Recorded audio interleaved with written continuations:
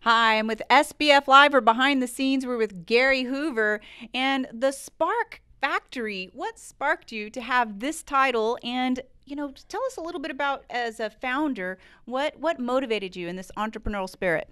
The Spark Factory, that's the name of the company because we're going to create sparks. And the idea of the spark or a spark is really a kind of a new era museum, experiential education across between a museum and an amusement park about innovation and how innovation comes about. So that the tourists and the visitors that would come through would learn about innovation. We'll have a drone dome, a robotics arena, but innovation in every aspect of life, even like in restaurants and hotels and cosmetics, even it could be like innovation in religion because innovation works across the board. And my background is every business I've started, I'm on my 9th startup, has been about education, about how people can grow through knowing more, whether that was through a bookstore or a business information company called Hoover's.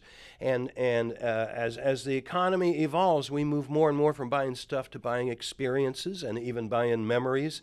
And so I'm very interested in some of the new trends that are going on. And there's so much innovation in education too, Khan Academy and all that. So new ways for people to learn. And museums are great. Museums are great, but they're very sleepy. They close at 5 o'clock at night. They're closed Mondays. They don't put the customer first. They put the donors first.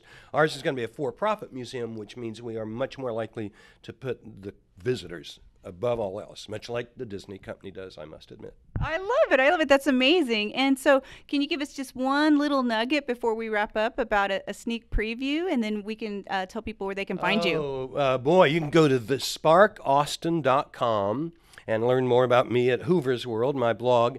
But the kind of things, there'll be a lot about sound and music and light, so you can run your own disco show. We're talking about a walk-through kaleidoscope, a place where you can play with gadgets, but also giving people a background about innovation. Every time we tell an innovation story, so like you go to all the museums, they have Purell on the wall.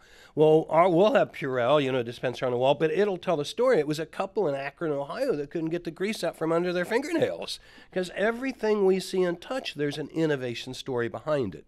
And when you go to science museums, which I love, I've been to 700 museums around the world, they rarely tell the human story. And there's no innovation without humans, without somebody making sacrifices and having ideas and having ups and downs. So we really want it, because what people love is the human story, biography in a sense, and storytelling. Great storytellers, whether it's Spielberg or Disney or, Moby Dick or whatever, And so those are some of the ideas that we have in mind for the Spark. We hope to open it in Austin in a couple of years.